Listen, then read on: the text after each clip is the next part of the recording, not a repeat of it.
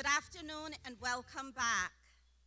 Again, I want to take this opportunity to thank you all for joining us this afternoon, whether it is in person or watching us live, for this very important event, Cayman Proud, a time to remember. And truly, what better time for us to reminisce and appreciate the beauty of our culture. We are a unique people, and that we should be extremely proud of. For those of you that were here with us this morning, I am sure you will agree with me that the information seemed as if it was just getting started. We could have rolled it into the afternoon and then started to hear about some of their stories. But we have an afternoon session that is going to be equally as exciting, and I am sure you will find it absolutely amazing and enjoyable to be able to hear the panel discussion that will take us into the areas of culture, Caymanian culture. Is it something that we are indeed retaining, appreciating, or are we losing it along the way? Once again, it is my pleasure to call on the Minister for Youth, Sports, Culture, and Heritage, the Honorable Bernie Bush, to bring a few remarks.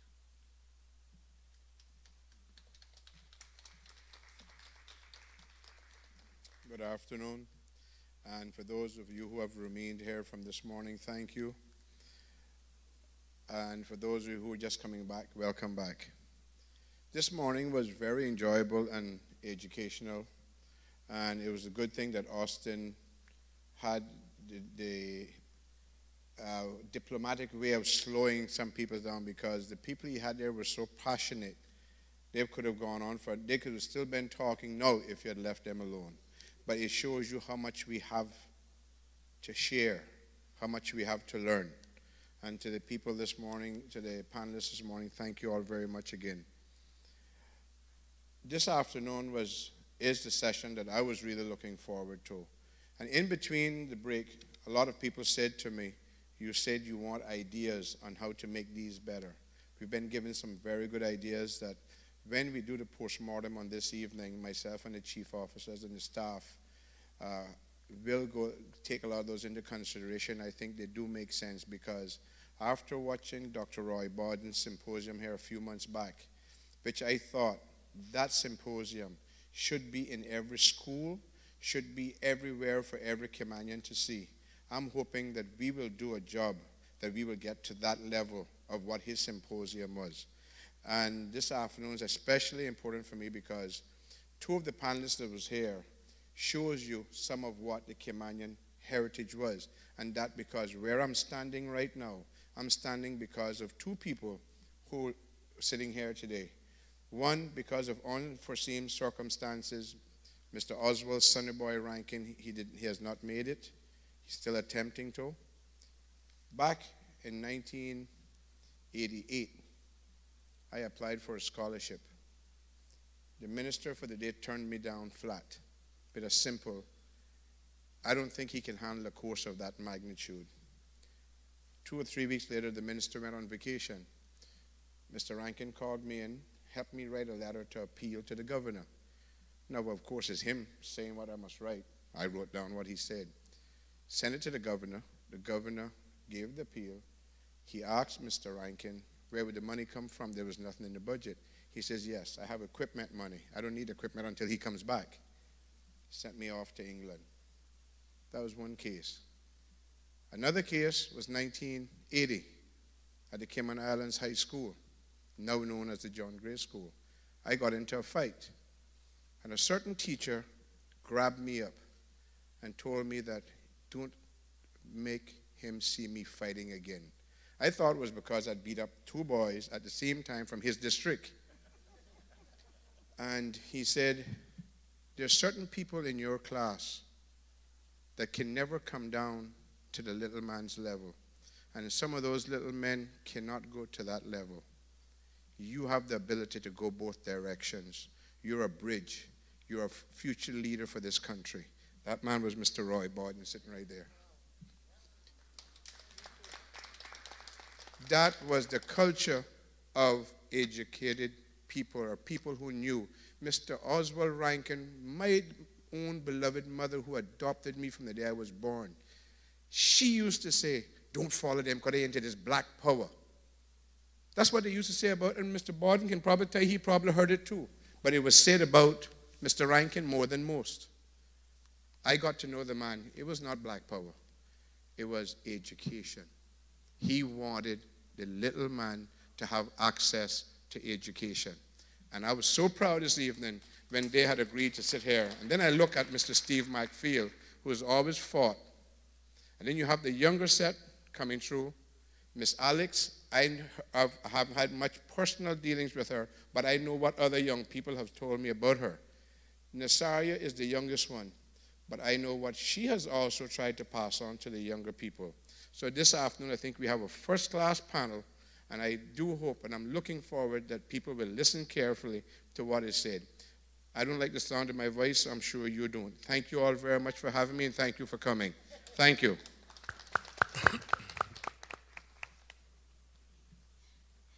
Thank you again, Minister, for those remarks and for getting this afternoon session started with a good laugh. I am so pleased today that I'm able to say Minister is not here fighting and giving anybody black eyes, but he is continuing to fight the fight to ensure that culture and heritage stays alive in our beautiful Cayman Islands. And for that, we are most grateful.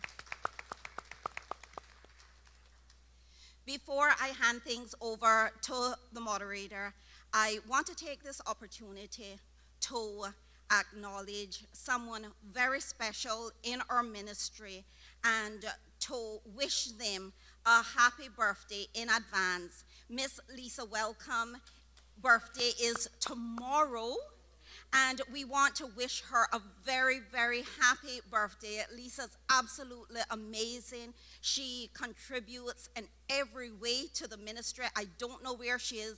If she heard her name, she's probably somewhere now hiding from me. Yeah.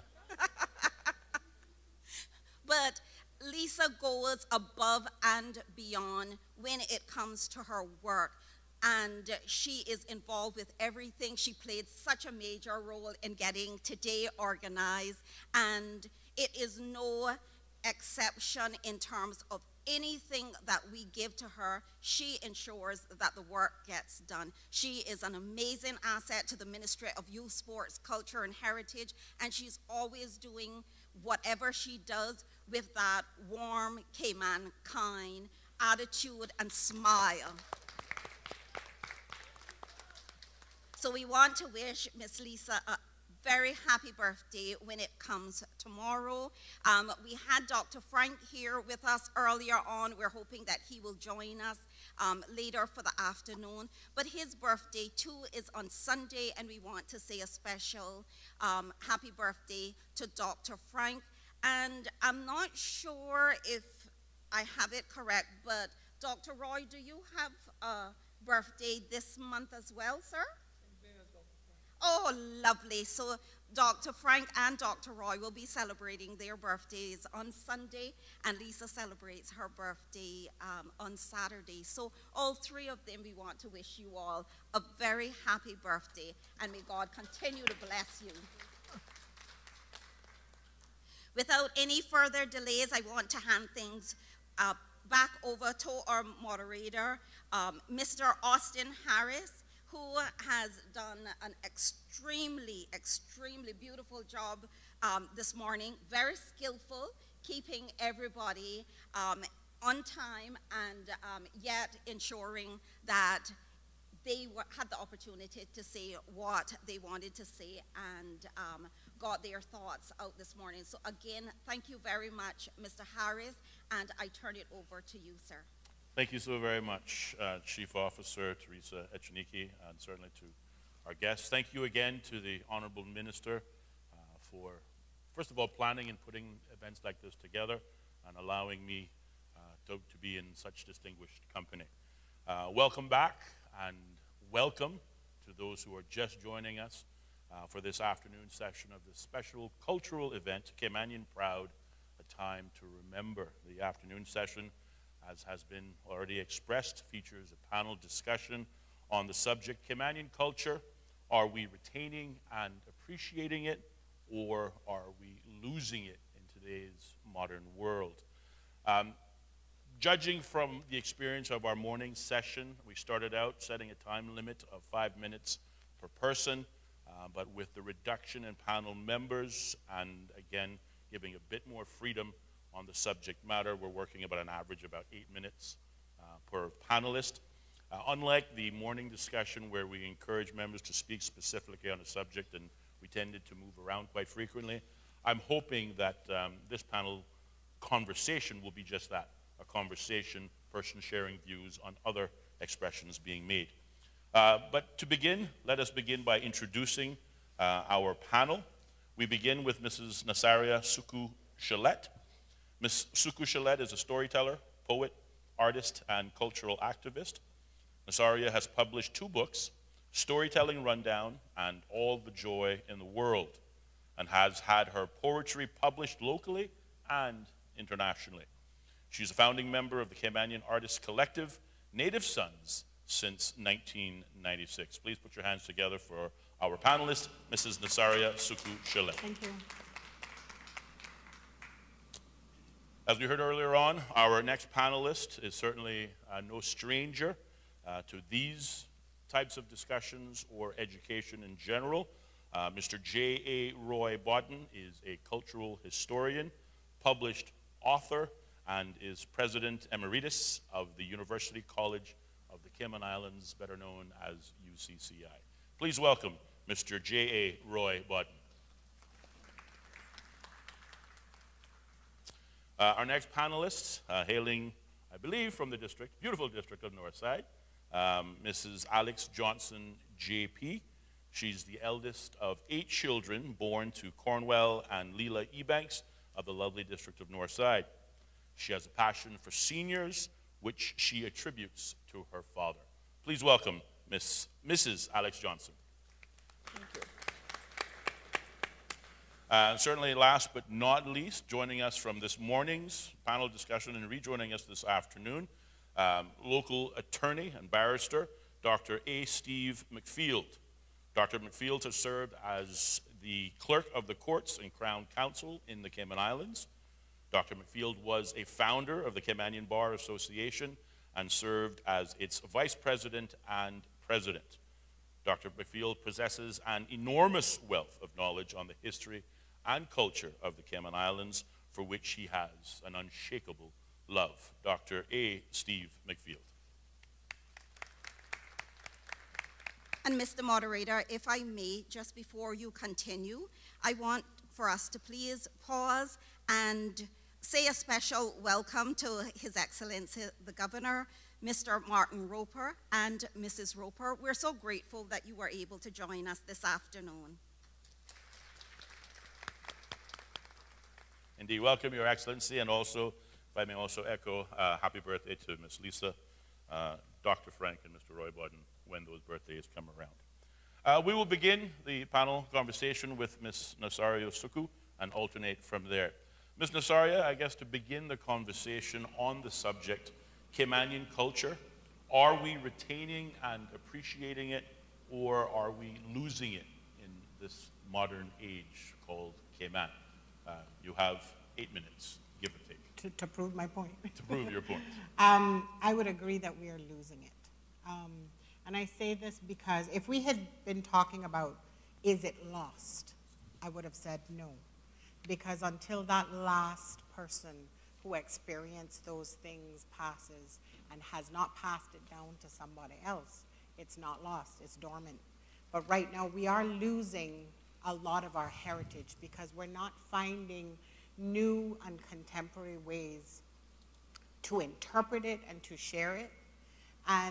And that is the way to preserve it. I mean, there's only so many ground baskets a person needs nowadays. But if you can take those skills and you can turn them into contemporary art or functional pieces that are a mixture of the then and the now, then that's the way that we can have longevity for our heritage and culture. But it's also a way that we can connect with the younger generations so that we're not preaching at them. We're actually just, and it doesn't do any good from experience teaching to put down what they're into now, because then they're offended and they don't want to hear what you're talking about. But if we present it with the joy that those of us who lived it, if we can present it in that way, in that positive way, they are very open to it. And we need to stop limiting our young people and feeling that they can't really connect. And I'll give you an example. My last year of teaching at Clifton Hunter High School, Swanky came in, and they just started playing. And I'm telling you, those young people, they pushed the chairs over. They were dancing with the elders. I believe Miss Olive was there, and they were dancing with her, and they were having a great time. So we just need to do a better job at collecting the information. Now, we talk about losing what we already know. What about all the bits that we don't know? For instance, our history in Roatan, our history in Isle of Pines, our history in Nicaragua, San Andres and those places. What about things we take for granted, like words we say that we've never checked to see, well, why do we say Anna? Right. Anna doesn't sound like you. It's not like we took a word and just changed it, but it actually is a Congo language word. And so there are loads of words, jug, kata, the double word emphasis, good, back, Usteda, Nana, and Ragragin. All those things are all from Africa. We are not doing enough to know, to acknowledge, say, this is culture, what is that? And the last thing I want to say is, I tend to look at heritage and culture in two different ways, although we use them interchangeably. But heritage to me is like rundown. There are all these parts that went into it, and then it became better than the sum of its parts. That is set. That is heritage. We're not going back to redo heritage. It is there. And then culture is something that changes and grows as new people move here, as their culture comes here, it becomes intertwined. And eventually, years to come, some of those things may become part of heritage. But it takes a long time for that to happen. And so we shouldn't despair about culture, but we should be concerned about our heritage and how much we don't know now. Thank you so very much. Masario Suku. Inviting our second panelist to again share his introductory remarks on the panel discussion, Caymanian culture. Are we retaining and appreciating it, or are we losing it in this modern Cayman? We turn now to Dr. Roy Bodden for his thoughts. Well, Mr. Moderator, I would say that we are certainly making an effort, however small now, to retain it. But we are losing some, and indeed, we've lost some.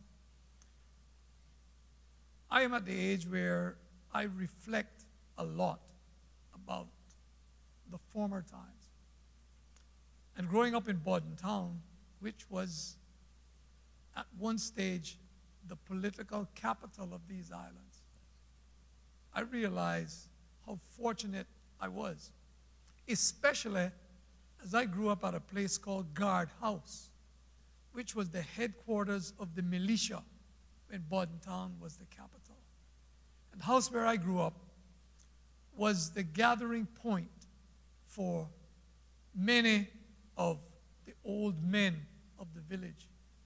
They would come by in the evenings to gather and what they call spin yarn, Nasaria. Sometimes they would interchange that expression with, they would say, chewing the rag. And as a youngster, I would eavesdrop, and I would hear all of the tales of the exploits of these men who had spent time in Honduras, Nicaragua, Cuba, and other regional places. As a matter of fact, many of them were bilingual, and there were two brothers, William McCoy, we call him Bill Ration, and his brother Henry McCoy.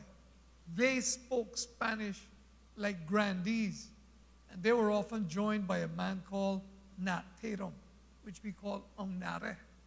And I heard all these tales of their exploits, and I kept them in my chest. And when I was a school teacher, I went to the hamlet of East End from 1970 to 1975. And I'd often read on a Friday evening. I would give my class a treat by reading them stories. And I would say to them, all of these stories come from islands like Jamaica and Trinidad and Barbados. But there are no stories about Cayman. And yet we have stories like this. I know because I heard the old men repeat them over and often. One of these days, I'm going to write. And so I did, thank God. And it's to those old men that I give credit.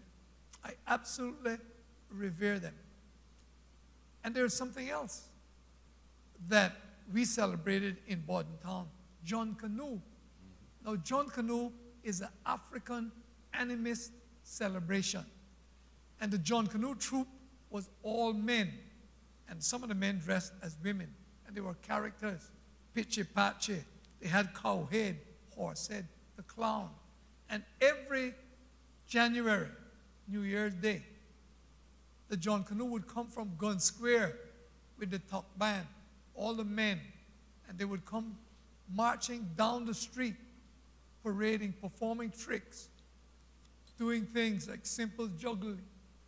And they would go down to the manse, the Presbyterian home of the priest, home of the Presbyterian priest, at the manse, where they would have a big garden party. And at that garden party, they had all kinds of exhibitions. And I remember the women danced the maypole, the maypole. Some people call it flat pole. As a youngster, I was awed at these women. They would dance and they would weave this. They had these ribbons. And they would dance and weave them into a pattern. And they would dance again and unweave them. Skill. As a youngster, I stood there spellbound with all this stuff. What happened to it? When modernity came and we opened up, I can tell you what happened to the John Canoe. The men went to sea. The men who were the John Canoe troupe went to sea, and the John Canoe was discontinued. The garden party went on for a couple of years after. And then that too continued, but some of these activities, like the maypole, went out, and the young women didn't learn to dance.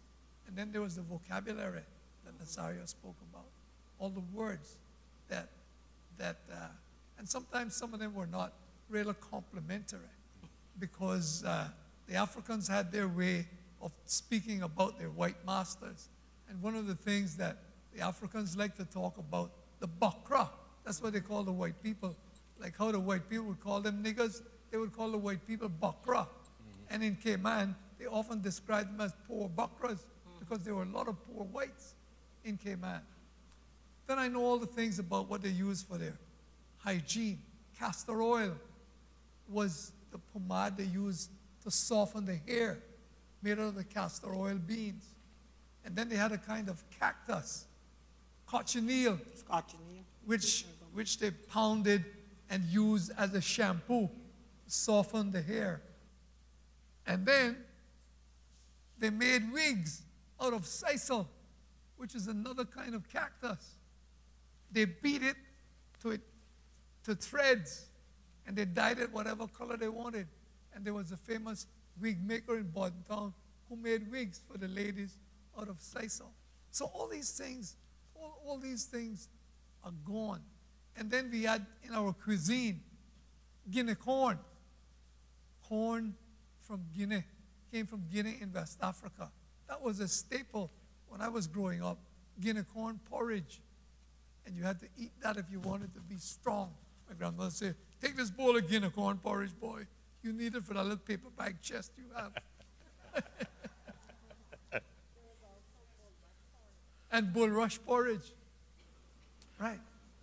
Well, thank you, Mr. Roy, for those comments, and certainly, again, tying in I think food is just as much as our culture as some of the history books we read. So we thank you very much for that. And we will be coming back on some of the points you raised, because I think you've touched on a number of areas that I'd like to invite the panel to engage in as the afternoon continues.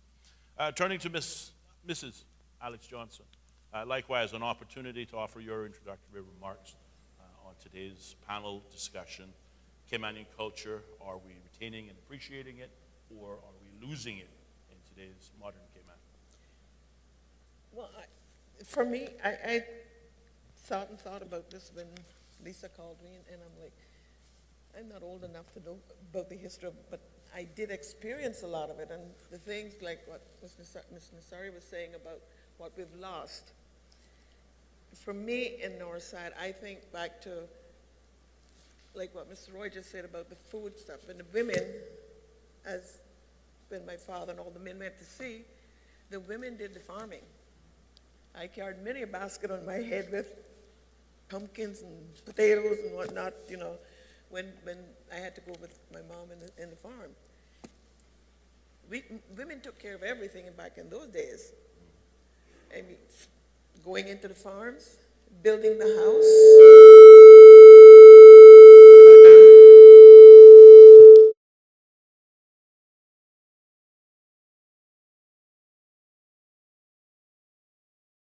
Thank you there. A little technical difficulty, but hopefully it's been resolved. Please continue.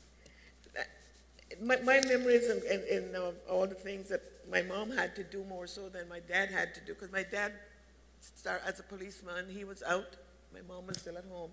So the history today for me is with the women are working today in offices, banks, and so forth, but the kind of life that my mom and all the other women had to live to take care of this and working there, that they had to go out and work at home, in the yards, in the farm. And people aren't appreciating what those ladies did back in those days.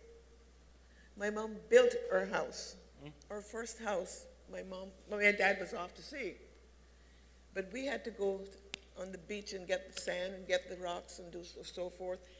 The man came and split it out what it's supposed to be, but my mother pressed down those rocks and poured that concrete in, and so the house that I grew up in was done by a woman. And I think a lot more women should be given more appreciation. The culture is like the women are losing what they really fought for, actually. Indeed. Because the women couldn't vote. I remember when the women, my aunt, still have a paper of the first people in Northside that voted. So the history of the women is what I... If I just may make a suggestion, if we could, I know we as Caymanians talk with our hands, but try not to touch your chest or your microphone, because your chest is where your microphone is. And I don't know whether or not that is contributing to so just try to keep that in mind, all of us. But are you finished? We'll come back to you, of course. Yeah. You can do that. All right. Well, thank you so very much. Please, Ms. Alex Johnson and her comments.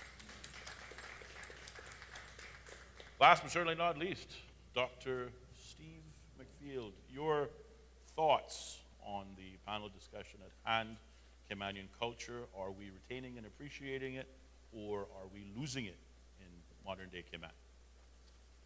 Well, Mr. Moderator, I wonder if we've lost it already. It seems to me that when we live in a global village that we're living now,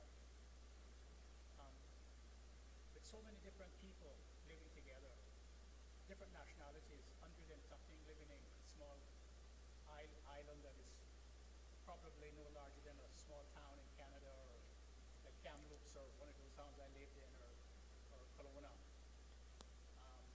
When you have so many people, and then we boast about 125 different nationalities, which is cultural nationalities, then we have to start to consider whether we have lost our culture or we're losing it. You must understand that we have not been a people who actually thought about our culture in the sense that we were competing against anybody else. Remember now that we were an island that nobody wanted. As I said this morning, we were not good enough for Jamaica.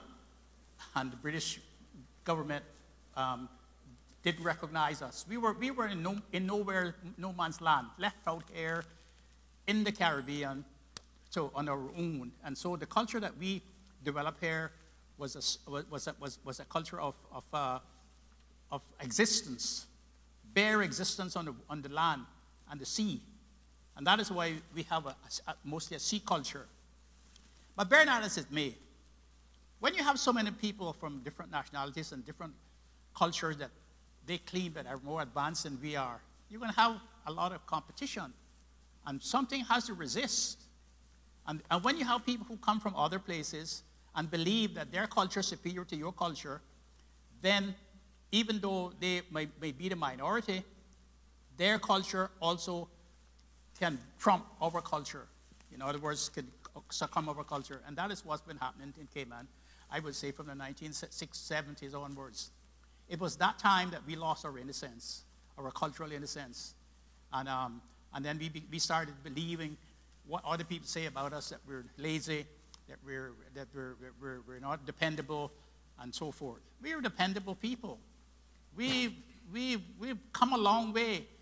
What we have done to survive on this little island, many people in the large cities of Europe and the metropoles of North America and South America could never have gone through those things. So, for instance, one of the things that Dr. Roy Borden spoke about was the cultural aspects of the garden parties and stuff in Borden Town. We lost that because other people came here and said that that was not good enough, that was not good. It was pagan, and then it was unchristian, and they closed it down. And we accepted it. We never fought back and say, I'm sorry, but this is part of who we are. They're also in Georgetown, and right behind where the government house is now, was a community called Scranton.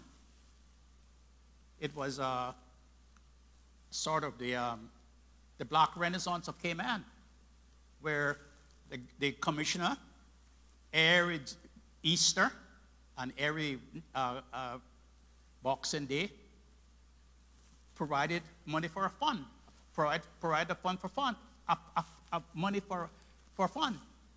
They had the same things they had in Borden Town. They had the maypole, they had the merry-go-rounds, they had the cake sales, they had the grease the pole, where the commissioner would put a watch on top, grease the pole, like an old huge pole, and you had to climb it. People had to bring their old clothes. And when they got to grease it, put on another set of clothes to climb it. And that was the place where every New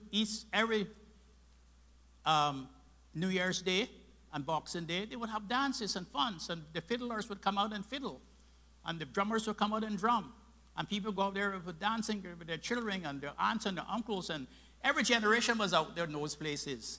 That was put on by the commissioner. I remember Commissioner Smith, Commissioner Gerard, and so forth. They would come out there and they would come among the people. We had the town hall dances.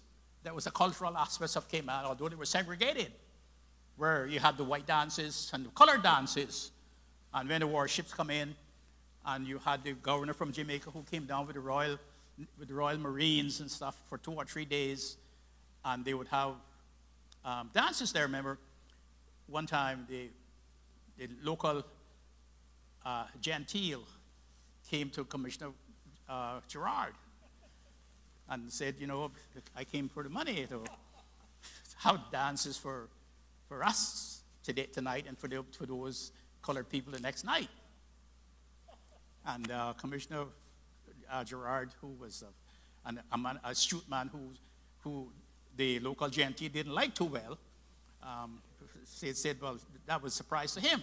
Anyway, he went along with it, gave them the money. So what they would do, they would have the white people's dance in the town hall one night, and would have the colored people dance in the old courthouse, which is now the museum, the next night. Partly so because, I mean, to be fair, they only had one band in Cayman at that time, Jim Thomas and the Happy Boys, you know, and so forth. So you could only have one dance if you had one band. And Commissioner Gerard decided that he was going to break up the segregation in Cayman for once and for all. So what he did, he arranged for a man called Sky Blue. yeah, Malachi Connor, Sky Blue, who had just, but by the way, we used to have the best dressed man contest in those days too, in the quadrille and the quadrille contest by districts. And old Malachi Connor had just won the best dressed man contest the night before. Double-breasted cream serge suit, you know, the Pandora hat, and he also connected with a woman called Miss Annie Connor, who was a great dancer, and he decided that they were going to come out to the town hall that night, and as his signal, they were going to come into the town hall, and he was going to dance with Mrs. Annie Connor, and Gerard was going to give his wife a dance with Sky Blue, old Malachi Connor. So, dance hot and heavy. They all dancing there, you know, the governors, Marines with their high collars and their uniforms. And by the way, and the white people too, used those occasions for their white daughters to marry to white men from England, to keep their family white. That was one of the reasons for them. And so, old Gerard went around 9, 10 o'clock. The dance was hot and heavy. Went outside and brought Miss Annie Connor and Sky Blue in. Gave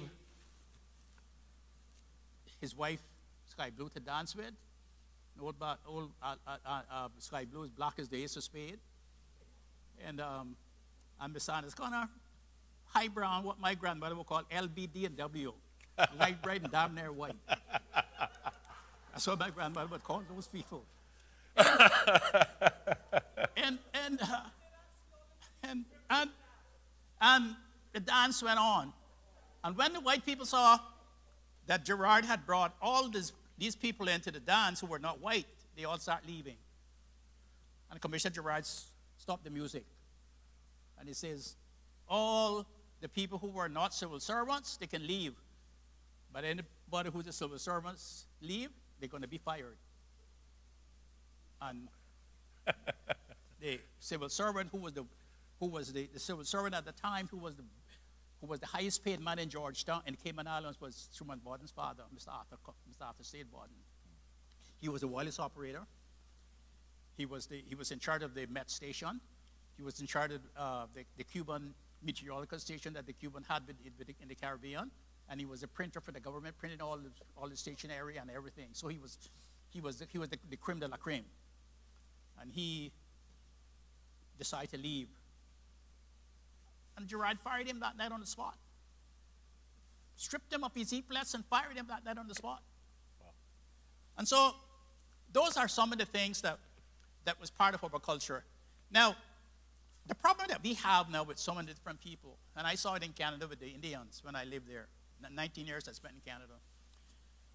When you come from a different culture and you believe that your culture is superior to the other people's culture, there's only one thing that has to happen. They have to resist or become exterminated. And this is what happens to people who resist. They get exterminated, or you have to capitulate.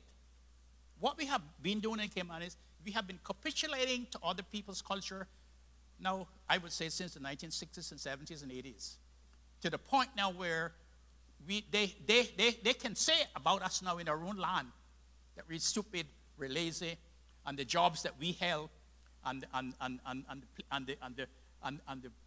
the prestige that we got from abroad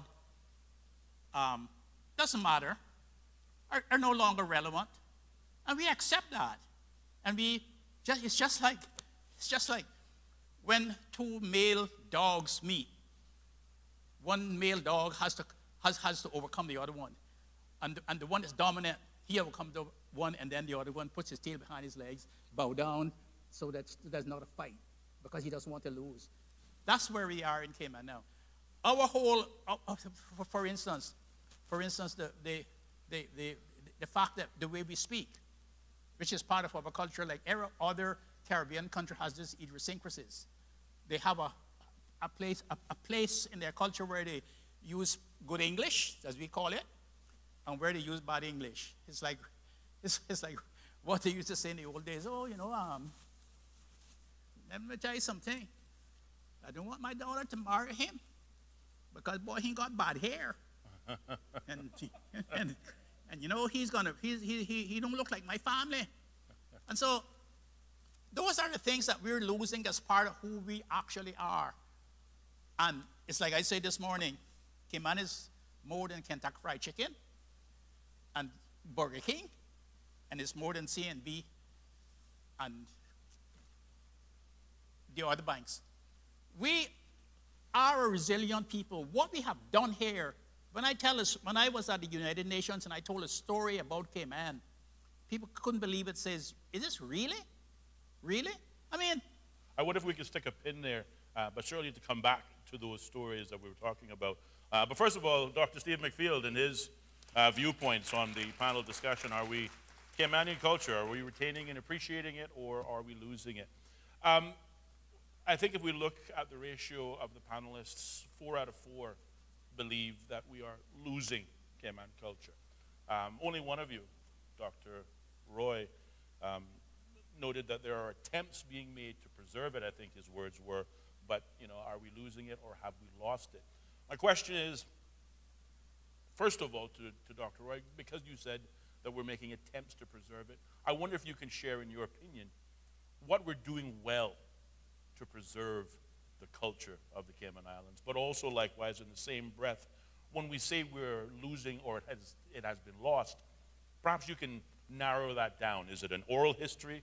Is it a written history? Is it a personal history? And by that I mean, when we lose a member of society, a precious piece of that Caymanian culture dies with them. Dr. Roy Button. First of all, I want to define what I mean when I speak of culture. So when I speak of culture, I'm talking about the ideas, the social activities, and the philosophies we have as a people or as a society. So that's my definition of culture. On to your second point. Our culture is unique in the sense that it is an oral culture up to this point. We are just beginning to write now. Some people are just beginning to articulate in black and white. But before that, it was oral. And that's the advantage outsiders have on us. And that's what they use to try to belittle us. Because our tales, our heroics, and our traditions and heritage was passed down orally. That's why I said I enjoyed listening to the old men. Because I realized that what they were saying, I didn't read in any book about Cayman because we didn't have it. But when I went to Jamaica to college, I encountered that. That's why I could tell my students, we have these stories. It is just that they're not written. And one of these days, they're going to be written because I am going to write them. But when I listened to those old men and I saw them, how they performed, I knew that they were heroes. They could rate any part of the world. These are people who learned a language. Even although I couldn't understand what they were saying, I felt good when I heard them speaking Spanish. I would say, wow, powerful. And they were talking among themselves. And then when you heard of how they conducted themselves in the diaspora, as I call it, because I was steeped in this. My own mother was born in Cuba. So I know, I learned from her about tales of Caymanians abroad. And I could do a comparative analysis to see that we were really no different. The only difference was that we didn't have books that you could go in the library and read about our people. But I know the heroes. And I want to say something in kudos to Dr. McField. There are 3 of us, and we're brothers. He, Gilbert, and I. And when we meet, it's too bad the public can't be in on these. We have the fondest of times. Right. And now we're at the stage where we lament and we wonder what's going to happen when we are no longer on the stage. So it's important now for us to go beyond the oral storytelling and document these things for the younger generations. And back to Nasaria's point, the younger people are interested. It is just how we present it to them. But they want to know who are we, where did we come from? And I hear the tales of the famous, we had an old man in Borden Town, call him Uncle Reed. His name was Reed Green. And in the old Cayman, one of the things that we did, we always applied tears of endearment to our elders. Auntie, uncle. They were no real relatives, but there was a tear of endearment, term of endearment and respect. Or sometimes we call them cousin, con so and so, con so and so, con Leah, and all these kind of people. And I remember these people. This old man, Reed Green, a famous fiddler. He would go in the morning, make a fiddle, and come back in the time for the kitchen dance at night and play his fiddle. He and his brother Harquail Green, I heard these tales, and they would join up with some other people at every boat launch. That would be the celebration, every wedding, and they would have kitchen dances, informal dances in someone's kitchen. That was how they enjoyed themselves. And I want to say this too. The practice of obia. Obia was outlawed because the white masters didn't understand the African animist celebration. And so on our law books today, it is still an offense. Yes. But it is a misunderstood offense. And if you get into it and you study about obia and Mayalism, it has to do with healing and curing. But because the white people didn't understand it. I'll give you this final example. The quadrille. You know where the quadrille came from? The quadrille was the black people's interpretation of the white European dance, a waltz in 4 parts. That's why they call it quadrille. The African peoples were illiterate. They couldn't read and write. So they transposed it as best they could by ear. And that's where our quadrille dance comes from. Thank you, Dr. Roy. I don't know about you, but I'm getting quite the education just sitting here, and certainly we hope our audience is as well. And by the way, yes? the quadrille dance was a very important part of our culture because it was a district competition dance. That's right. I remember one dance they had. I was young, but out with my mom, and we'd go out to the town hall and you would sleep all night until the dance is finished, and your mother would say, "Let's go home." And there was a quadrille contest between East End and Georgetown. And it was obvious that East End had won that year. But they stole the trophy and they gave it to Georgetown. And I was out there when the argument started. Now, where the town clock is now and the town hall, to me as a boy, that was a big space. Yes. Now it looks so small when you go there. And there was an argument between a man called Mr. Massey from Georgetown and Mr. Bornell from East End. They were the 2 lead dancers from the 2 different districts. And of course, Mr. Massey was a coward, but he came across as a big, brave man. He was there. He says, "You got out, but don't let." May was his wife. It's a good thing May holding me tonight. Otherwise, it's going to be hell out here. May said, "You better hold me. Better don't let me go today. Otherwise, it's going to be a fight out here." and he was making all those gestures, and Mr. Bornell said, "Let him go.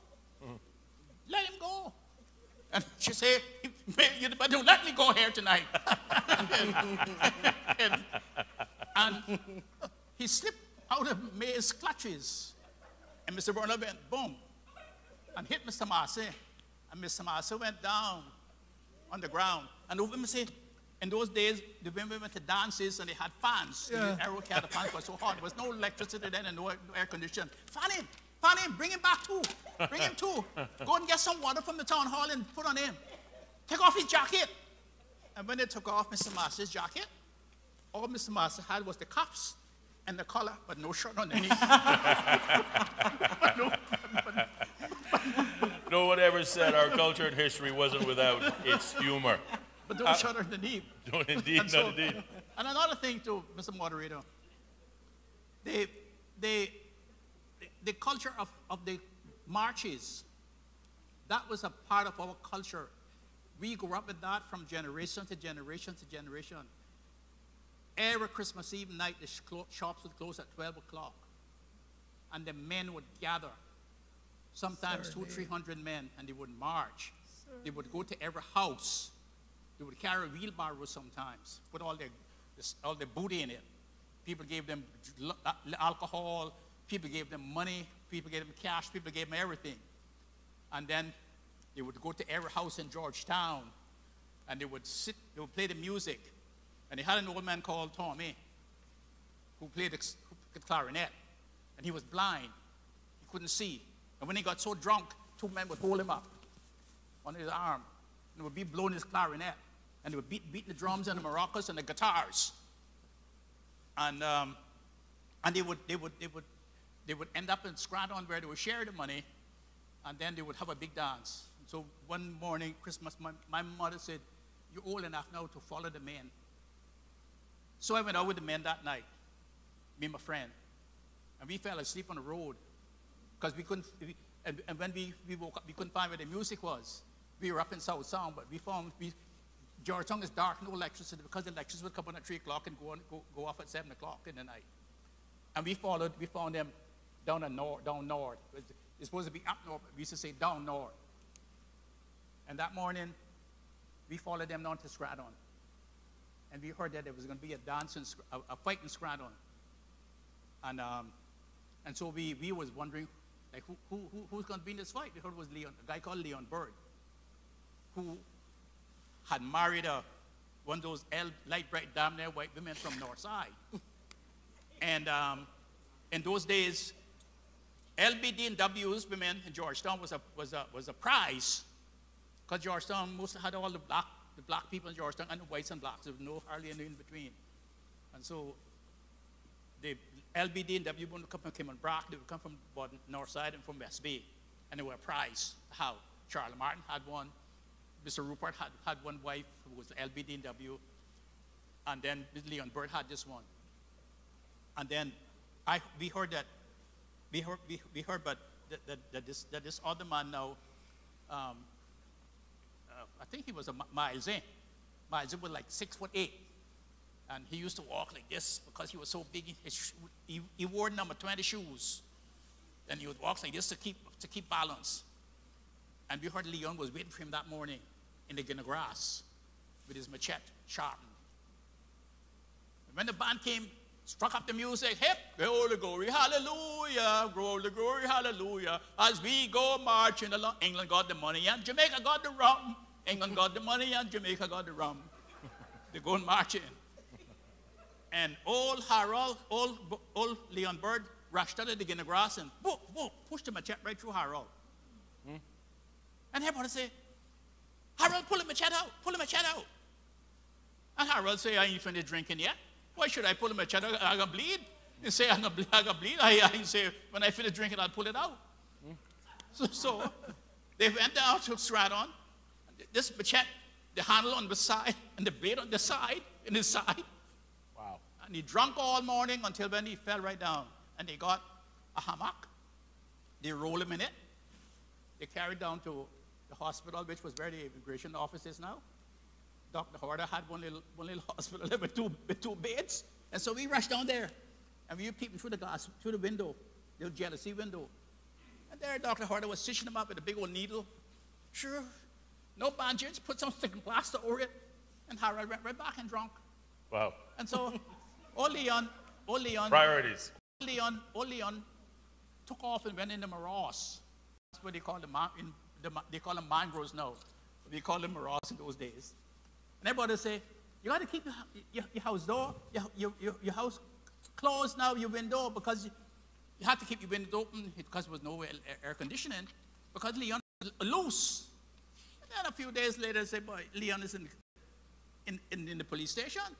And say, "Well, how is he in the police? They catch him?" He said, "No," he said, "the mascaras were too thick." And he couldn't stay in the morass any longer. So, Well, thank you for that, Dr. Steve. Again, a round of applause for all of our panel members, but certainly the last to which to speak. And I digress I think I heard a member of the audience ask him to explain, slow it down, the LBDNW. LBD and W. DNW. Light, bright, and damn near white. Oh, that was light brown and damn near white. Light, bright, and damn near white. The first time I heard that phrase was from Dr. McField when he used it to describe my grandfather of blessed memory. So thank you very much for that.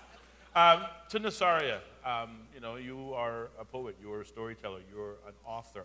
Do you agree with Dr. Roy's comments that the preserved history, which you believe we're losing, is very much an oral history and not that of a written history? I absolutely agree. And I think that that is where the work needs to go in. We're talking about, Dr. Bodden said, now we're starting to write now. But there are a number of people that I've heard about recently that are writing, but nobody knows it because they're keeping it to themselves. And so we need to be able to reach people. You know, I was speaking to someone earlier about theater and about how taking theater into the community is an important thing because not everybody wakes up with that sort of experience that says, I'm comfortable being in a theater space. It's the same thing with anything that we want to develop. We have to reach our hands out and help those who are doing it quietly to share what they have and to understand the value of it. We need to record. I've been putting these stories that you're telling and other stories. My mother says you gotta be careful what you see around me because next thing you know it's in the newspaper because I've written something about it. But we need to gather these things and put them into the Poems for Festival of Arts, which is what I did. That allows young people to start questioning, well, what is Black Gadding? What does that mean, right? And so that's how they learn. If we put it in the art, if we put it into books and we write it, then we're on that road to getting this done. But I will say, we have to speak about this. You have to put funding behind it. We can no longer expect that all the people who are working in this area to keep our heritage alive can continue to do it on a voluntary basis. And I'll give you a great example. Dr. Bodden spoke about maypole. We spoke about quadrille.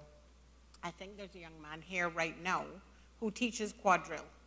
He only manages to do that mostly in Northside because that's where he's from, because he has to work a regular job. And then he doesn't get time to do the thing that he loves so much, which is to share our culture. The maypole was danced at the agricultural fair, I know, at least 6 years ago. I saw one example of it. And so it's not that they're gone, it is that we are responsible for making sure that we do the work, that we provide the funding. We're also responsible for ensuring that we hold people who come here and say this is now their home, that they're responsible for it too. And it should be first and foremost in any official event that we have. If we put it first and we demand that that is done, then we are okay to share in other people's culture. But we cannot allow ours to always be the last thing that shows up on the stage. Indeed, indeed. Thank you, Ms. Suku, for that response. Turning to you, Ms. Alex, the point was made earlier on that it is possible, one of the reasons behind our loss of Caymanian culture is that in this otherwise melting pot that is called the Cayman Islands, representative of over 130 different nationalities, that it is possible that the other nationalities that we oftentimes praise ourselves are being lost in the tidal wave that is the other culture. Is that having an impact on our, I think the phrase was, capitulating to other cultures at the expense of our own? Yes, I do believe that we're not, as Ms. Nasaria said, we need to have, the only thing that I can think about right now is when you have the rundown here. But we need to do, like, you know, you got the Filipinos, you got the Jamaicans, everybody's doing something on their culture, but we're not. And when I listened to what Ms. Nasaria was saying, I know about going around in Northside, and I wish I had a recorder. I wish I could do this. Certain elderlies in Northside that, like, like he said, I could sit there forever and ever and listen to the stories back in the 1900s or the 1800s, whatever. But nobody's putting it on pen. Nobody's putting it on radio. The things that these people know. I know it because of listening to my aunts, uncles, and the people, some of the people that they're still living in Northside now, they're in the 90s, 99 years old, but can still tell good stories. Yes. But nobody's shutting it down. And I would like to see someone in our community, even the whole island, let's put together and do something like that. Like when you go to the garden parties back in the old days, because they don't do garden parties like they did then, but it was fun to go to them because those people performed. They didn't just speak the word, they performed the actions, and you believed and see and knew what they were doing. I would love to see Caymanians do the same thing as the other generations. You got the Jamaican dances, you got the Filipino dances, you don't have the Cayman things going on. It's like we forgot. We accepted everything else that came in. Yes. And we're forgetting ours. Indeed. Thank you. Can I just add Of course. something to that? And this is a good way then that we could connect with young people because they're into film.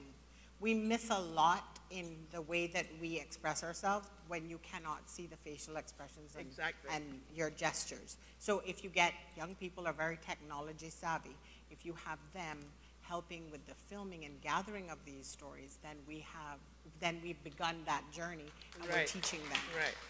Yeah. That young man up there, I wish we could just clone him because he is very talented. Yes. What I would like to say in support of what you're saying, and I think Roy can support me in this, the Canadian people, too, being a minority as far as numbers are concerned in North America, on their border in the south, the United States is 350 million people. When we were in Canada, I think it was only like 26 million people. 26 million people. They had the same problems that we're having now. Yeah. When Mr. Trudeau came into power, the first thing that they did out of a book called, what's it called again? By the Levitts. Anyway, it was a book that depicted the fact that Canada was being dominated by the United States. Everything, even the hockey sticks that culturally that they use, that was made in America. Wow. And Mr. Trudeau tried to reverse that. He did reverse that by putting money and political will into the situation and started to have books that were written by Canadians into the schools and into the universities, and that all cultural things on the radio had to be 80% Canadian content. We're not doing that here. Just for an example, in the morning I get up on Saturday, there's all this on the radio about country and western countdown. Yeah. Why is it that we can't put the political will and the financial backing behind it and write some story about the Cayman story? For instance, they're in Canada, the Klondike.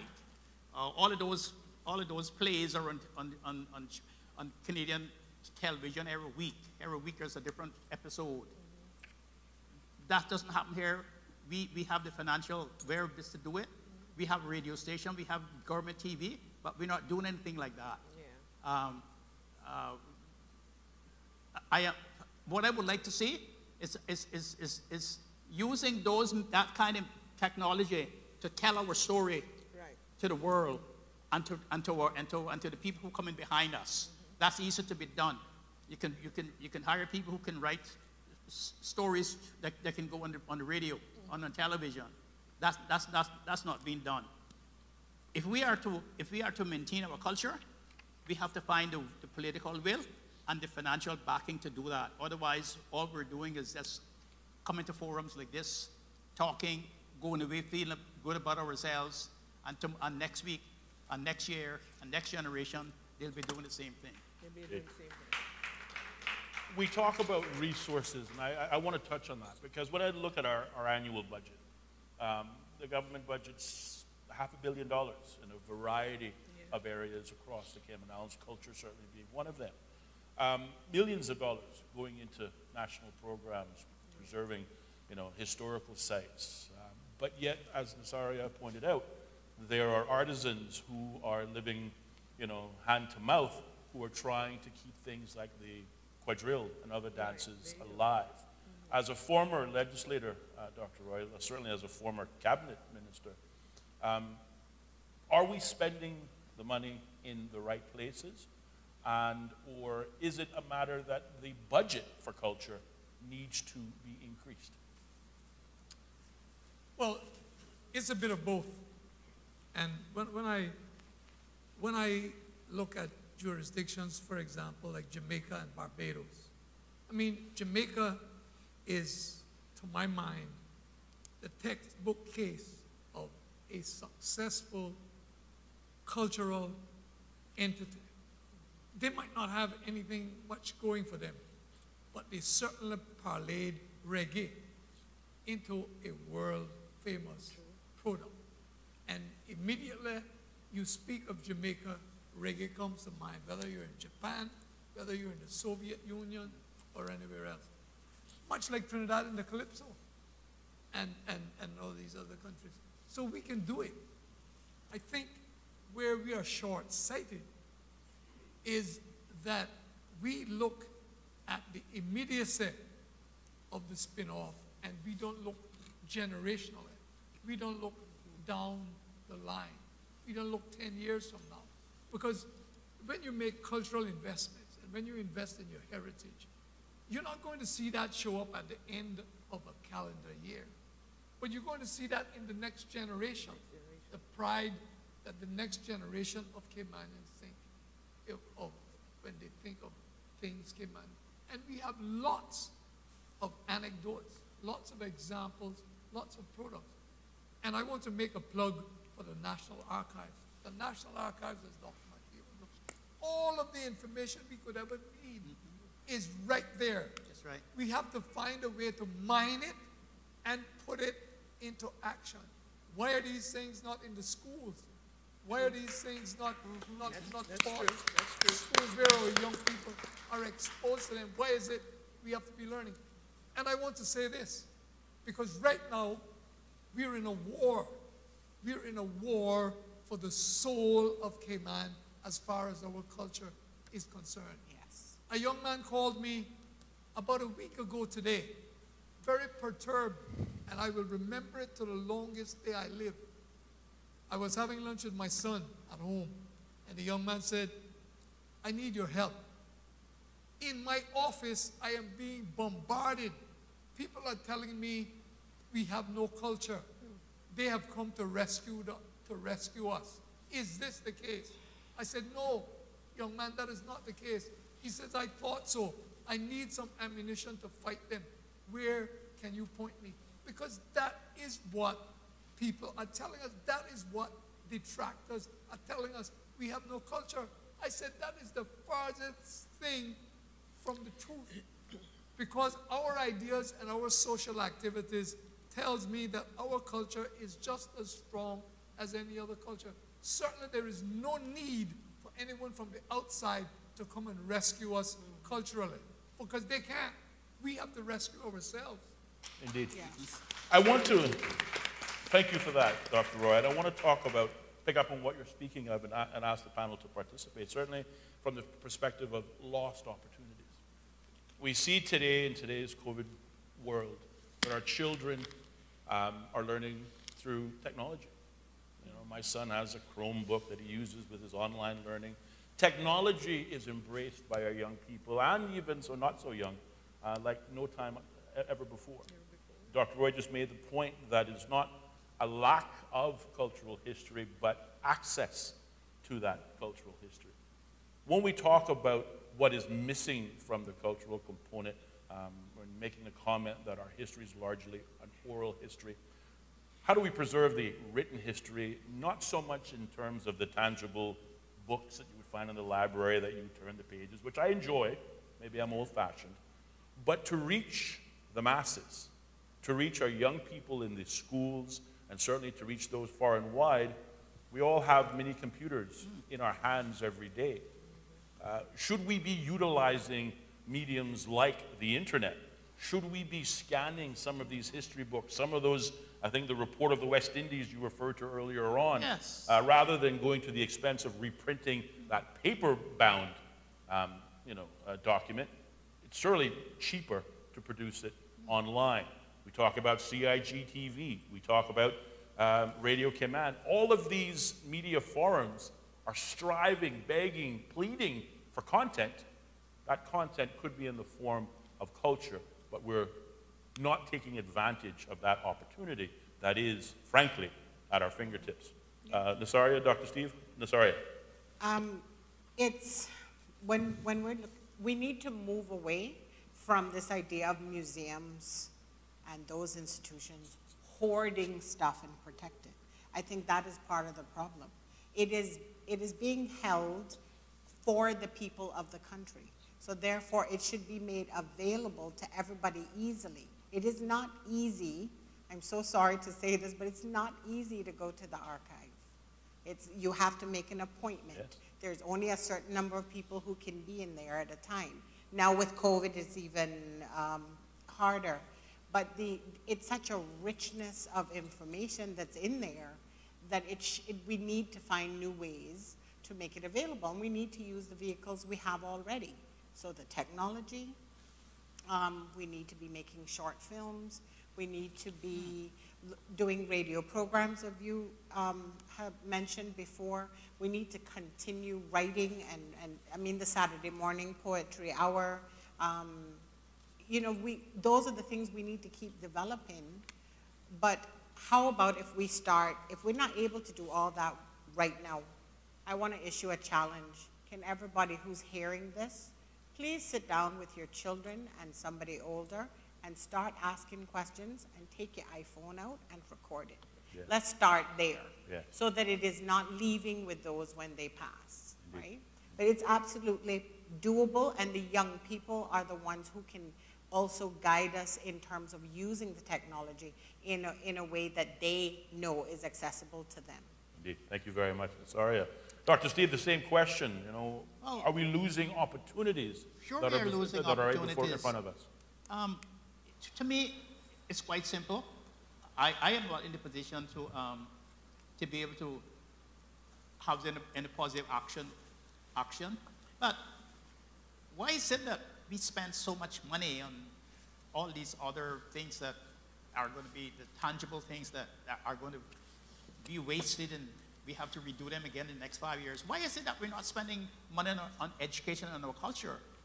It is because we have never honored education. Education has not been something that was very important to us from the beginning. From the beginning.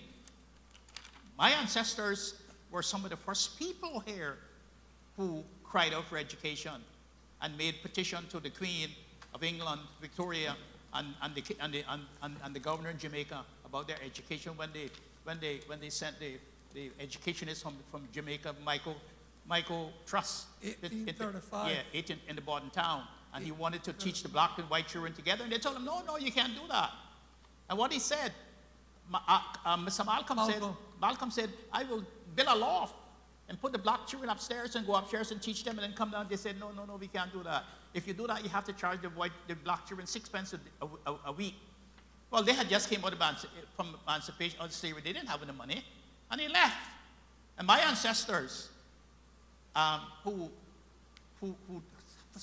got the petition and sent it off, they eventually had to go to different places. Some of them in Nicaragua. Some of them are ambassadors now. David McFeel is the ambassador to Jamaica. Nelson McFeel, ambassador to Iran. All of those places.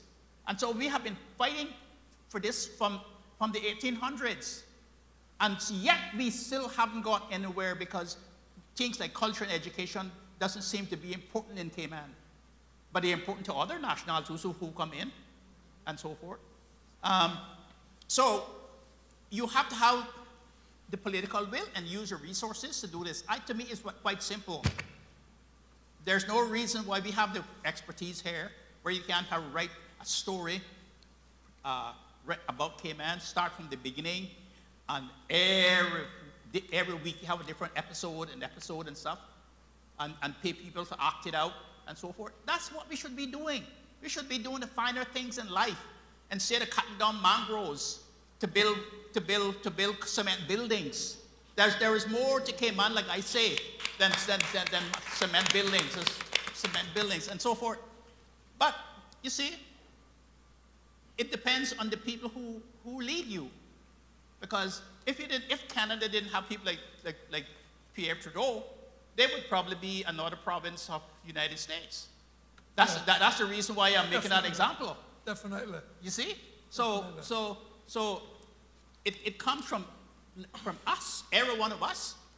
And I hope that those who have the wherewithal and in a position who are hearing our voices today, sit up and take notice and try to do something about the question that you pose, because we'll be posing this question ad infinitum, and when I'm gone and my grandchildren come along, they'll probably be a moderator like you two posing the same question. So it depends on us. But we are a people that we seem to only spend money when we can see next year that we're getting, if we spend $100, if we don't make 50 profit, that's not a good investment for us.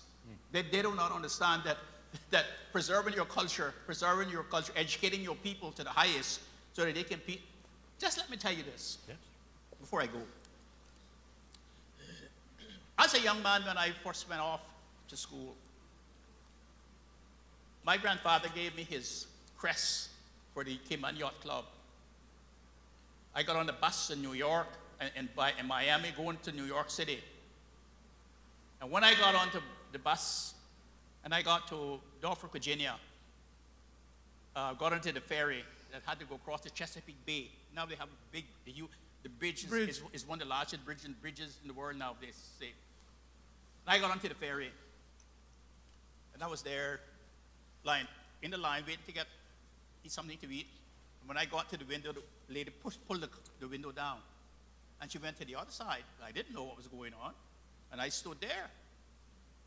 And this guy came and said, don't you see you're on the damn wrong side of the ferry board? And I said, what do you mean? He said, it's the white side that you're on. The colored side is over here. And I was saying to myself, what the hell he think he is? He doesn't know I'm C. McField from Cayman. He doesn't know that I'm Lever McField, grandson. So that is the kind of a situation that we are going to still continue to be in. If we do not reinforce our children to have pride in who they are, who their children will be, and to always be above the rest of the crowd, that is the motto that we should be telling our young people if we want to preserve ourselves. Several years ago, we had something called International Day. What happened to that? Where everybody who live here went to Lion Center or something and dressed in their different costumes and cooked their meals and interact with each other. What happened to that? That's gone?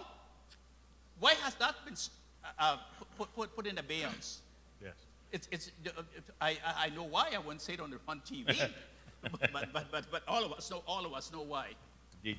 Thank you, Dr. Steve. And certainly I want to recognize Dr. Frank. Thank you. Who is just joining us now and certainly joining the panel conversation mid-flow. So if I can address this with you. Everything thus far, when we talk about potentially losing our culture, the panelists agree we need to do a better job at education. But yet when we look, Dr. Frank also a former legislator, a former cabinet minister, so you know very well through the ages what has been spent on education as a community. I think 2018, $86 million went specifically just on public school education alone. We're not talking infrastructure, but curriculum and tools that facilitate the teaching experience. When we talk about Caymanian culture, is enough being spent, enough resources being provided to it, or in your interpretation, perhaps, is it more than just money? Dr. Frank. Well, everything is more than just money. And as we know, we talk about culture, we talk about heritage, we talk about all these things because somebody found them in a textbook. And so those concepts and those ideas and the ideology behind it is imported into the Cayman Islands, where you have not embraced people with the experience and the ability to do deep analysis of these things and what it meant in a historical context. So we misunderstand. And it's this misunderstanding that nobody wants to have corrected, because they are feeling that if it's corrected, you're correcting them. We take our instructions from textbooks, from lectures, and from the impact they have on our own brain cells that motivates us to come to different relationships with reality as it is and needs to be for ourselves and our people. We have a conflict there. If the powers that be would embrace the intellectual energy which has been generated in this country now over 40 years, we wouldn't be here and asking these questions, because the reason why this theater is here is because of a movement that started all the way back in the high school in the 1970s, led by one Jeff Cresswell, who caused this place to be here, taught many students at the high school and outside the high school with the creation of the National Youth Theatre, which was the first performing arts theater in this country that focused on Cayman Islands. And the reason the National Youth Theatre was started by Jeff Cresswell, an Englishman, is because the drama society that existed at that time claimed that we could not speak proper English. So it was a language issue from the very beginning, which is a cultural issue essentially. Cresswell led this movement. We started the In-Theatre Company at Royal Palms that became the Cayman National Theatre Company, which became the Cultural Foundation. And there was a whole glory of the opening of this place with the sound of music. I had by that time written my first play, Time Longer Than Rope, which represented the Cayman Islands in Barbados in 1981. We have a whole history. Jeff Cresswell has a whole library. He's now given it to the archives. He's never been recognized. He's never been given status. He's been prohibited. We call that damnation of memory. When you damn your memory, you have nothing to go towards, because it is the past that guides us to the future, instructs us, and helps us to find that New Jerusalem. We cannot continue to punish creative thinkers and actors. We have to reward them. We have young people in this country that I've never seen a small society with such creative energy in music and art and other places. That Art Week in the Cayman Islands that was supported, it showed me the amazing energy that exists in this country that could be harnessed by private sector and by government. We need to allow people to speak their minds, because we have to remember the psychiatrists and psychologists say there is no central I. We are all but players on a stage, taking instructions from our situations. We must not condemn people because of the situation that they find themselves in. If I go to give the minister a suggestion and it's not proper, he doesn't understand, I go to jail, I get shot, I'm put in that situation. That's old medieval time, that's old slavery time. No, the minister must know that the instructions or the suggestions that are being made are of the best knowledge of the person who is given that information, and therefore it should be valid, it should be considered, and everybody who's attempting at least to give the best of their experience and their knowledge should do this. Money won't solve the problem. Listening will.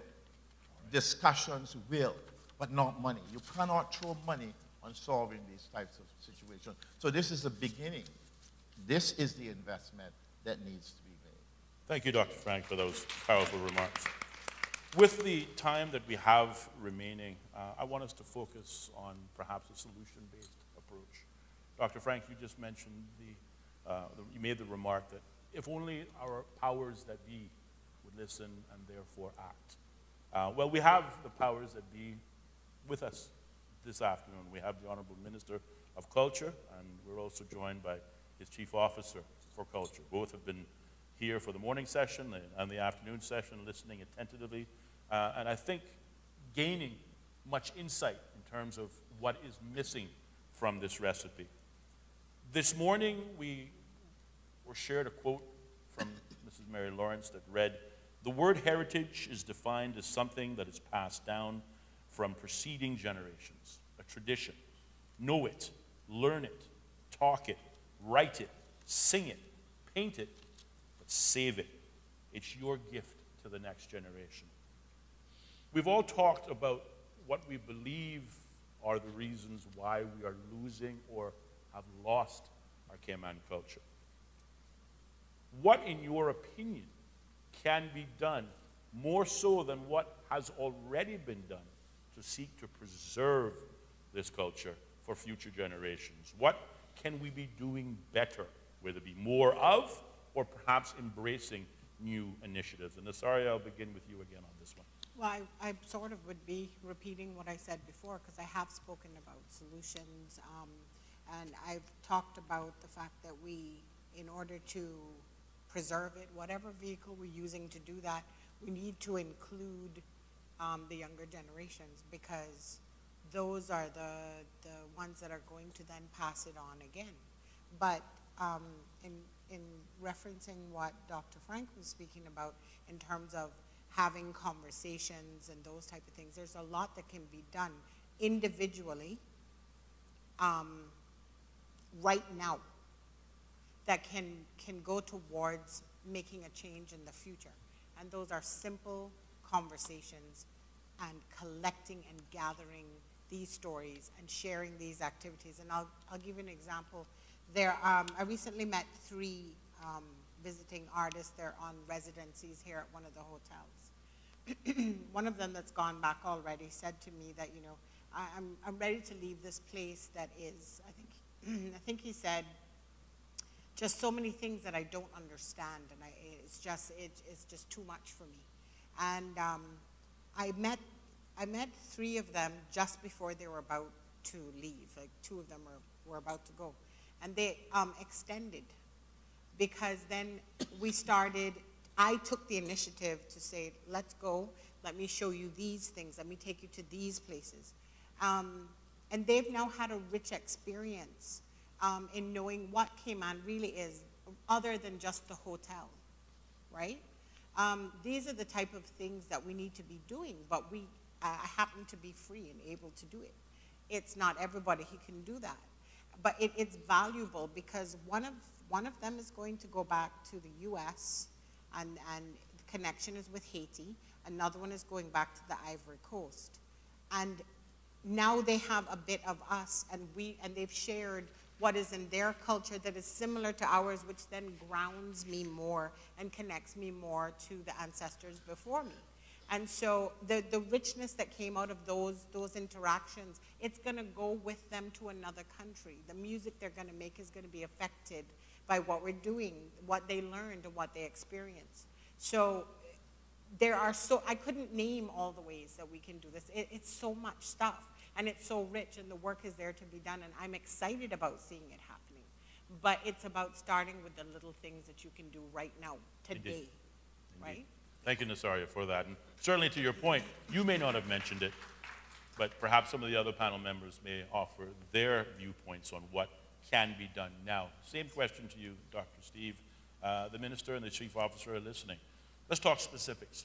What can be done that has not been done, or perhaps what can be improved upon that which is already happening to preserve Cayman culture? Pay people to write plays on Radio Cayman, convert Radio Cayman's stupid things about how many songs are #1 and #2 on the world chart, and do something about how many children in Cayman can't read.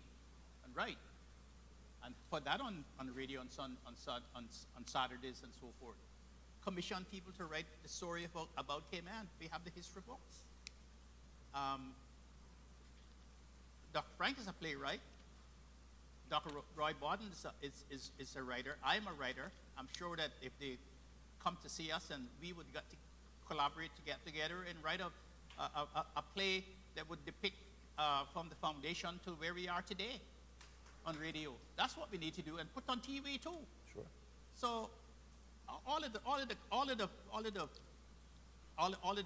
stuff that we're talking about is only academic. I'm a man of action. Get together and say, this is what we want to do, so people can see it, so children can see it. America has their David Crockett and their Wyatt Earp, and they have all the things about Lincoln and all the things. They're us on TV, and they bombard that every day. And of course, look at the commercials. Every time you put on YouTube, there's a commercial that comes to interrupt the songs that you want to hear. But why do you think that is so? It's so that you can be indoctrinated into listening to do that. Yeah, we should be doing the same thing, because we are 100 years behind the times. And in this global village, time is moving so fast, and culture is changing so fast, that if we haven't even started to catch up with the other people 100 years ahead of us. Yeah. So stop talking about what question we can do, and get together and say, this is how much we have to spend. We want to write the story of Cayman so people can read it. They can buy it in the stores. They can. And by the way, the other day my son came home and he was showing my grandchildren what a cassette recorder looked like. They haven't seen that in their lifetime. Well, right. So people can buy these things. They can like her friend can go home and they can put it on. And they can sit down and they can see. They have it in England. They have it everywhere. They have it in places in the theater. In Barbados, they have a place called Plantation, where the story of Barbados is told on stage. In Jamaica, they call it Yamaka. In Cuba, they call it La Parisienne. Yeah. It's 3 hours show where they show the history and the culture of Cuba from the time it was discovered. You have to have imagination, and you have to have will, and you have to be a person of action to be able to change your society. That is my take on it. Thank you, Dr. Steve. I appreciate those comments. Same question to Ms. Alex. At your introductory remarks, you made a comment specifically that we were losing a lot of cultural heritage, in particular to our women, those who built our first Cayman whilst our men were at sea. Our cooks, the best cooks in the world, the Cayman Islands. But again, what do we export or do? I mean, to say, well, our women did this. I am definitely for seniors because I've learned so much from them. But the things that those seniors, and I'm about to do, and I might probably hit you up, I'm about to two of my seniors in Northside, the younger generation don't know half of what I know about my people. When you talk to the younger generation about it, they don't know what we're talking about. But the sweetest, best stories in the world is what those people tell us. And I'd love to see something like that happen. And if I can speak to Ms. Teresa about that, that's one of the things I want to see. Someone come to me and say, can I record something in Northside about the people of Northside? The older people can give back to us, which we don't have. We don't have it. I go and sit down and talk to two particular people right now, and they can go back, way back, like they say, oh, well, this happened in 1800. But it's not in the history books for us. But they know it. Yes. And I would like to see stuff like that happen. Thanks. I would like to see more children learn more things as DJ. I wish more people, we had more young people like him that studied and take it to heart to be able to teach these people these things. Thank you so much. I really appreciate those remarks.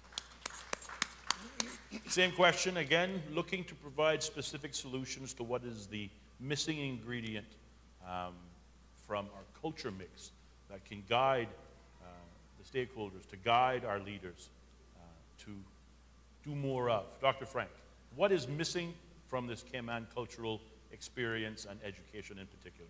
Deep-rooted analysis.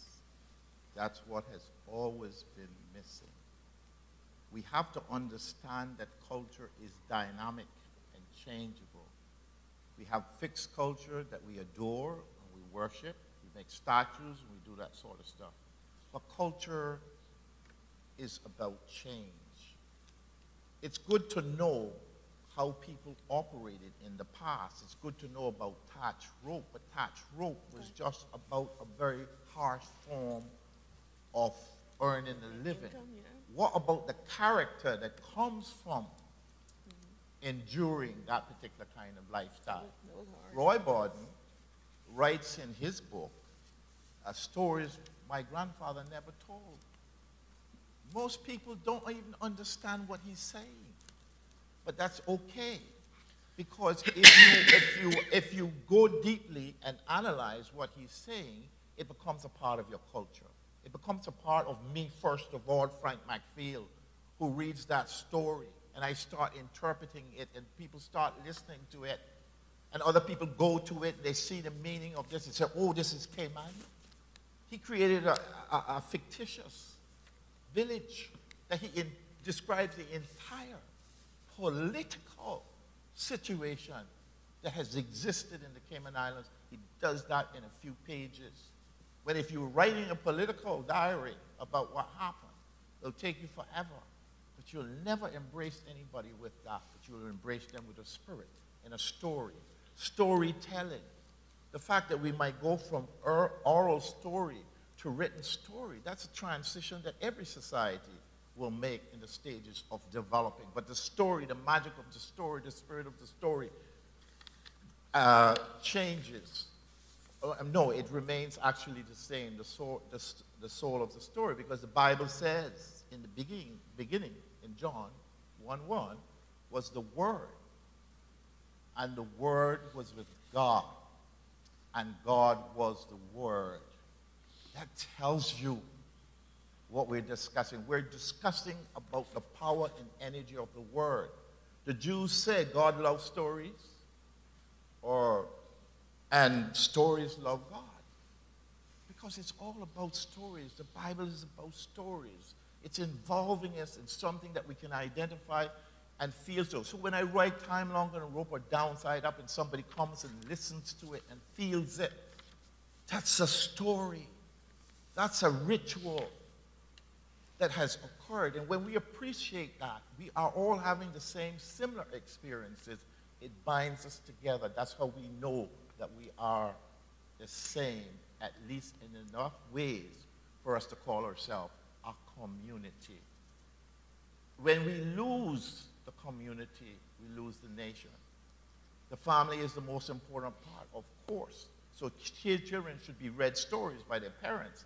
It all can't be done by government. It all can't be done by schools. There has to be also that support network within the home that is reinforced and encouraged to read to their children, to put off the TV and put off those cellular phones and start using your imagination, and just don't allow the people to be brainwashed. Imagine the competition of a small island like this competing against America, Iraq, and different types of movies and different things like that. That would be like, we would just go down the drain. That is the reason why we have artists, in all kinds of forms that could be in the hotels.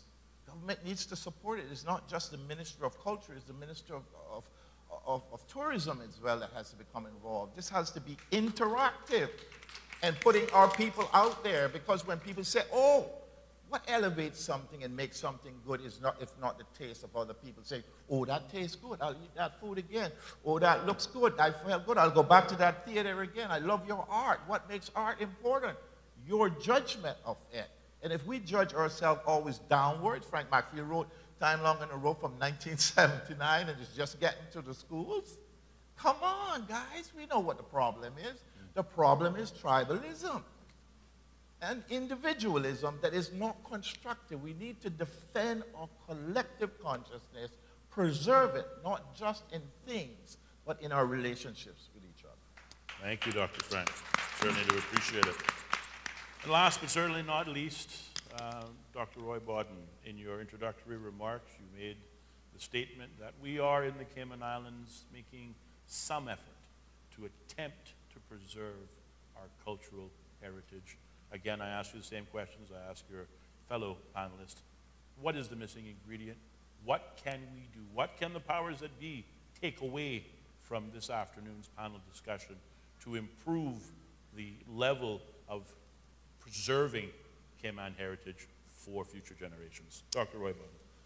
The missing ingredient is because we have never had an appreciation for intellectuals in our society.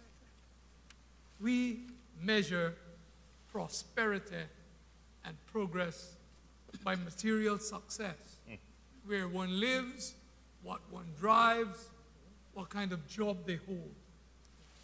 But we never measure their success on what kind of ideas they propose, what kind of intellectual products they leave, what poems, what stories, what interpretation, what song. So we have allowed other people to come and set the agenda, the cultural agenda. They've set, first of all, the economic agenda. Now they're trying to set the political agenda, and then they tell us we don't have a culture. So they scuttle the cultural agenda. So we're in a battle. I read a book, The Crisis of the Negro Intellectual, by Harold Cruz.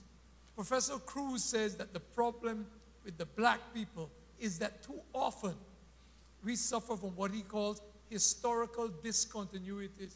We let other people from outside come and set our agenda. That's the reason I write.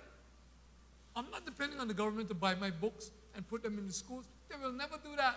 Or perhaps they'll do it after my bones are bleached, as my dear departed mama used to say. But I write them because I have a compulsion.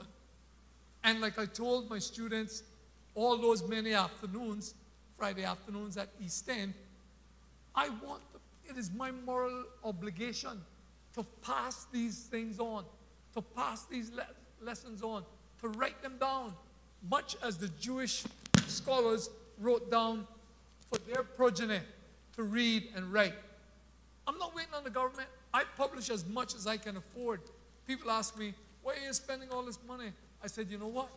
If nobody reads them, I read them myself, and every time I read them, although I'm the author, I learn something new. I learn something new about myself, and I learn something new about my society.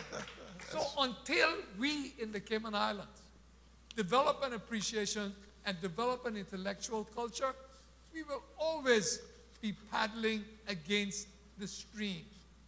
So we have to do that. If the government comes in, it's fine, but if they don't, and it has to begin with the man in the mirror. I have to begin with educating myself, with developing pride in myself, with telling myself, you have cultural worth. Yes. You might not have an American Express card in your wallet, but you have cultural worth. Look, it's a badge of honor for me. I've written 6 books. I'm working on 3 now, trying to work out a reasonable rate with my publisher because I self-publish. And one of these days, I tell my son, one of these days when I'm dead and gone, you'll be famous because these works will be selling and you will have the intellectual property to them. So you hold on to them. I know more Caymanians need to do that. I begin by educating my household. I tell my children who we are. My grandfather, my paternal grandfather was the patriarch. I tell them who we were, where we came from, and we should be proud. And that's what we have to begin in Cayman. Every household, however humble, has a story to tell. Yes. We have to begin. Thank you very, very much. Mr. Moderator, Yes. I'm not trying to have the very last word, but You'll end up with it. I just needed to piggyback and say that one of the things that we really need to do in this country is to learn to separate the man and the woman from their works. I'm tired of hearing of people, oh, he's mad, she's mad, because they have an idea that challenges what we think is the status quo. And we need to look at our intellectuals and understand that what they're giving us is all their gifts, and stop judging people by those things you see them doing on a weekend. We've got to be more mature than that. Indeed, indeed. Well, again, I think the audience reaction is as it should. I want to thank our panel members, and I want to thank our live studio audience as well as those tuning in via Facebook and YouTube. I don't believe it's a stretch to say that both this morning and this afternoon's conversation has been vibrant, insightful, and informative, and I thank you all for your time. A round of applause for our panel members, please. In closing, I see the Minister stepping up to the plate, so I will call on the Minister for Culture, the Honourable Bernie Bush, to give us some closing remarks and perhaps the presentation of gifts in this special cultural presentation, Caymanian Proud, a time to remember. Minister. Preserving our past, strengthening our future. This was the chief officer and staff and myself. This is something that we sat, we figured where can we start. What made me feel good is to hear Mr. Steve talk about an English governor of the past that tried to make sure that everyone was equal in some way or form. Gov, you showed up today.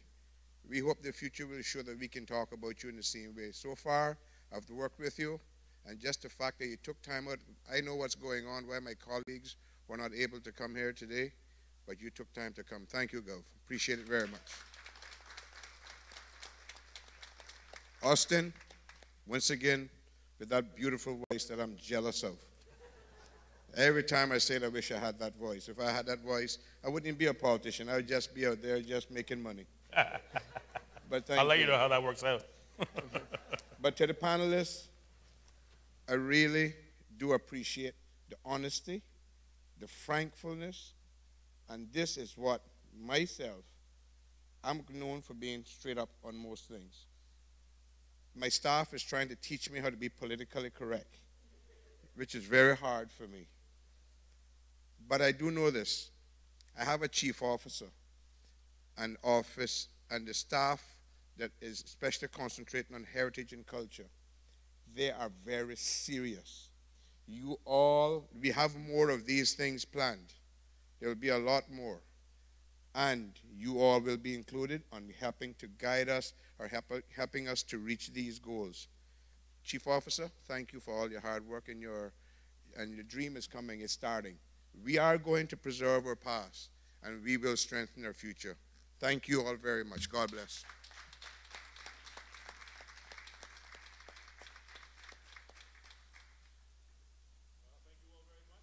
Concludes our presentation, but by all means stick around, have an opportunity to chat one-on-one with our panel members. I see another young lady making her way to the podium, I guess, for the presentation of gifts, so I'll give you the opportunity, ma'am, to say what you need to say. Good afternoon.